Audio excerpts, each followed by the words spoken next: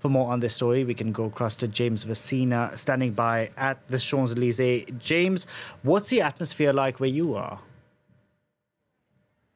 Well, look, Delano, things are slowly building up. We've still got plenty of time before the start of the ceremony, but the Champs Elysées have been blocked off. As you can see, we're in the middle of what is normally a very busy avenue. Once again, Paris has chosen to showcase some of its top landmarks for this opening ceremony. As for the Olympics, well, for the Paralympics, it's the first time that this ceremony is being taken place outside of a stadium.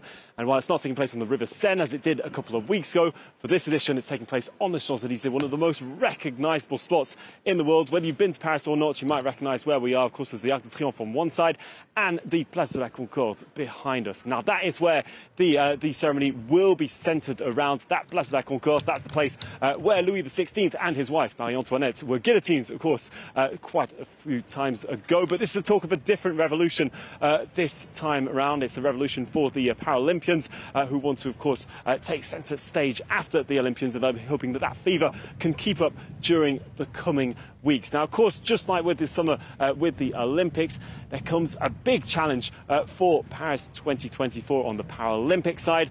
Now, a couple of weeks ago, you remember, Paris was slightly cooled down. Half of Paris was on holiday. Things were quite different. It was very relaxed in the city here.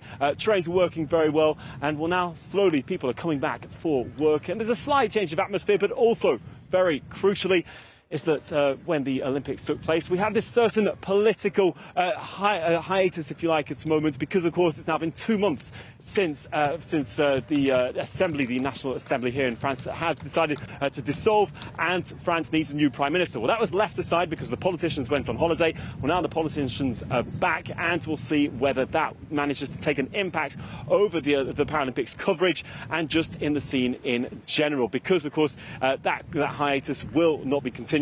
As it's known, the rentrée, as it's known in Paris, in France, at the end of summer and the beginning of September is when everything kicks back into action. So let's hope that we can see plenty of sports happening here, which we will do, but the coverage will be, and that it won't be, of course, impacted by any of that. There's already talks of demonstrations facing some of the political decisions that have been taken recently, but more about the sports.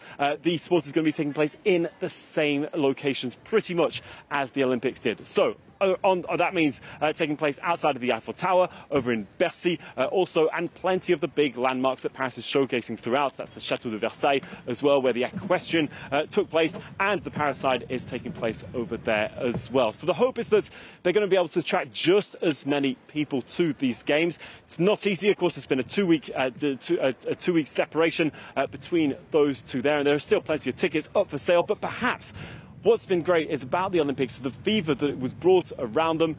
Well, they're hoping that they can get the same things around the Olympics. This is not the story about trying to showcase Paralympians as being special. Of course, there's a certain speciality about them, but it's about trying to bring everything into the norm. And also for Paris and for France, there's a bit of hope that maybe things can change for people with disabilities.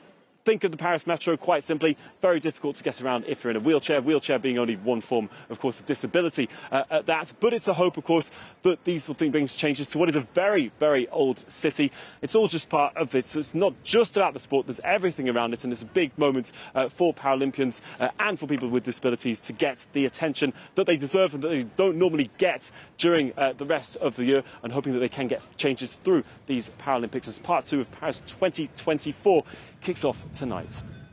James, thank you very much for that. James Vasina standing by at the Champs Elysées there.